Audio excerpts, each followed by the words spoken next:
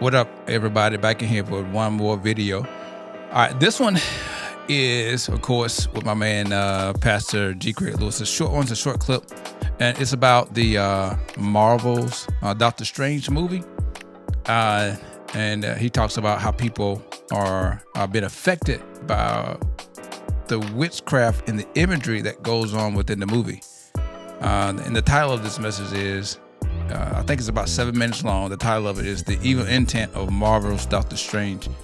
It used to be a fan of Marvel, but as looking at a lot of those movies, a lot of imagery and of witchcraft imagery and symbolisms are in those movies, man. And so that's one of the things that really kind of turned me away from watching a lot of Marvel movies anymore, and watching movies, period. I think that as believers, we are to definitely be careful about what we listen to and what we hear, because what we listen to and what we hear can get on the inside of us and affect us spiritually. The Bible tells us, take heed to what you hear and how you hear. So without further ado, I'm gonna let you listen to Pastor Lewis. It's about a 7-minute clip, and I hope you enjoy. Watch this. You know, I've had so many people contact me about this Doctor Strange movie. I've kind of dealt with it a little bit in our at our church here, but let me just kind of share something about it with you that I feel needs to be known. First off, the enemy's plan is to desensitize us to the satanic realm. And he does this by making us watch it and enjoy it and think it's cool and all of these kinds of things. And he also does it over time by luring us into plots and stories and, you know, the lives of characters in movies.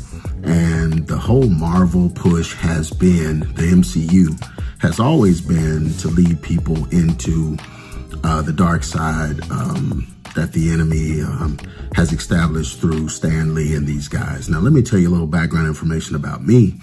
When I traveled and did the Truth Behind Hip Hop for over 20 years, I would encounter little young kids, 12, 13 years old sometimes, and they would come to the altar for prayer and they would manifest demons.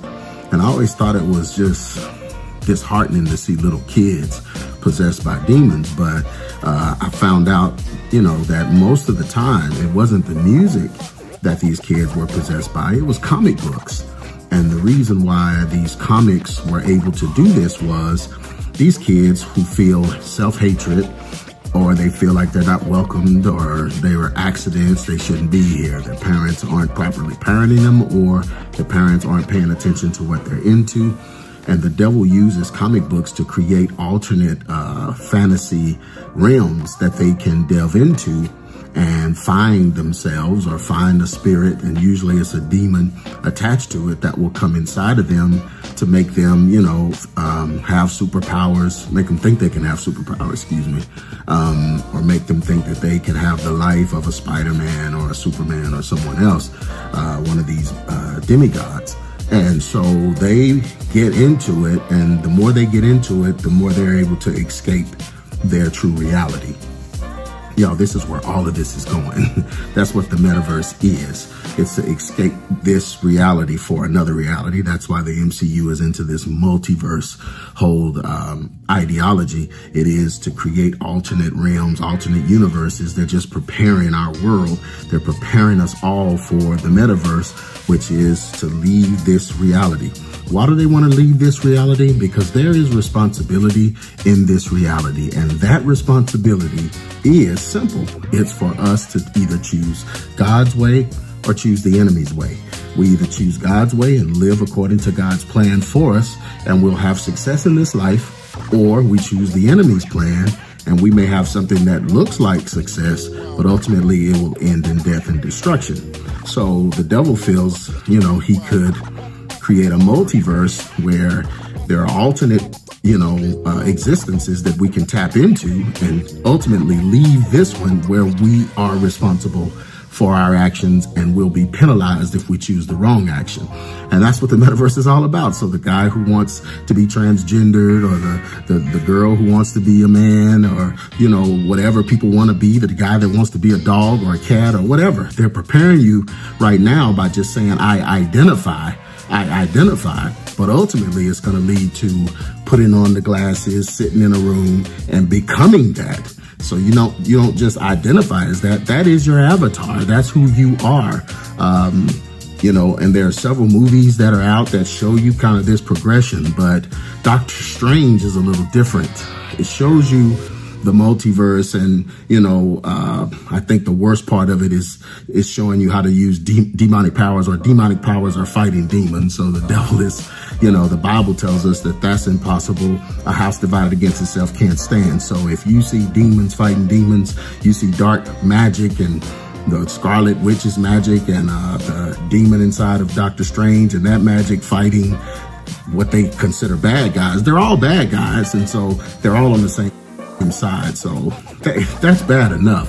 But another thing that they did in this movie that was really sneaky, and something that Christians need to really beware of, and I haven't seen the movie, I've just gotten information from people about it, but I did find out that they are actually using spells from the Book of the Dead. Oh, wow. And using Illuminati spells, and they use light flashes, frequency light, to open you up when there is a barrage of light flashes and different graphics that they can show you that will actually open your mind up to put these spells inside of you.